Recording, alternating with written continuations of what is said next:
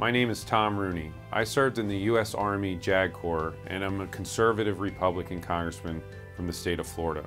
And I'm proud to endorse Pete Hegseth, because without his gutsy leadership and Vets for Freedom support, I might not be a congressman today.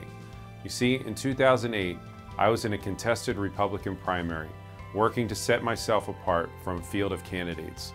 There were multiple veterans in the race, so it wasn't an easy choice for Pete and for Vets for Freedom.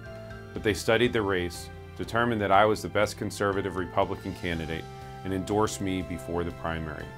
Most groups wouldn't touch the race because they wanted to play it safe. But Pete was willing to roll up his sleeves, make a call, and stand behind it.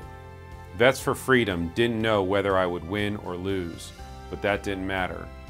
They endorsed me anyway. They knew I was the best man for the job. So they stood with me, and it made a huge difference, all the difference. Washington doesn't have enough men like Pete, who will lead with conviction and political courage. Unlike so many in politics, Pete has a backbone and will fight for what's right. Send him to Washington, and I have no doubt that he will remain a consistent conservative who stands on principle.